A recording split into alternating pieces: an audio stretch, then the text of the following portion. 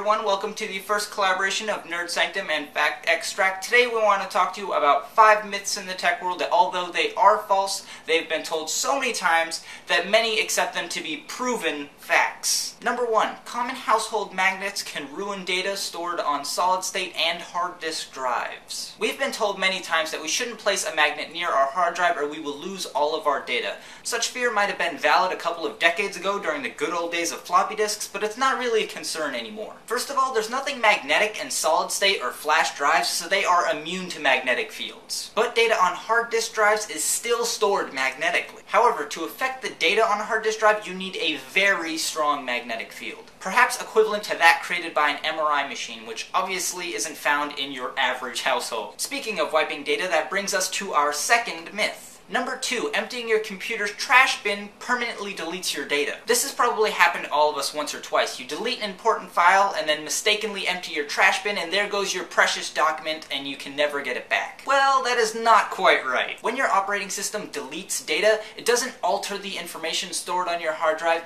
but marks its space on your hard drive as free space instead. The file is therefore not completely gone. However, there's a good chance that your computer might have started writing new information to where that old file used to be stored. At this point, what you need to do is not do that much on your computer and instead run a file recovery program. There are many of them out there, and there's a good chance that they can find your file. We've provided some links in the description of this video. Number 3, Macs are safe from viruses. There were times that Apple bragged that its computers were virus-free. That perception has changed recently, and now it is well documented that Apple's Macs can also be infected with viruses, trojans, and other malware. Macs are more secure than Windows for 2 main reasons. One is that 91% of all computer-based systems run some form of Windows OS. And hackers write programs to specifically attack Windows-based systems in order to affect as many people as possible. The second is that Macs are Unix-based, which is indeed much more secure than Windows, but they are still susceptible to malicious software attacks. Number 4, more cell phone bars means higher quality phone calls. Many believe that more cell phone bars means that we will definitely get a higher quality phone call. But is that really true? There are several reasons that this is indeed a myth. One simple explanation is that the strength of the signal your phone receives depends on its power, which is measured in reference to milliwatts, and its unit is dBm. The dBms higher than -65 generally mean that you have a very good signal, and the dBms lower than -105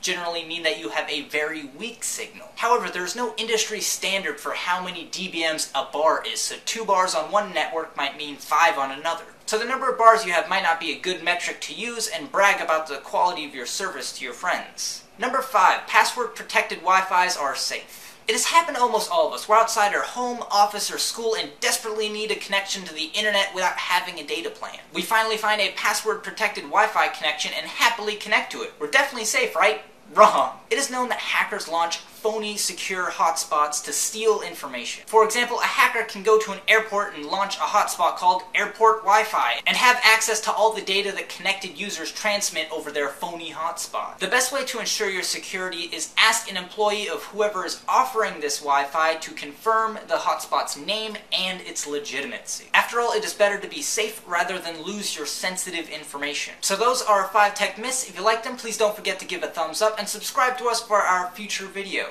And as always, thanks for watching, and until next time, have a good day.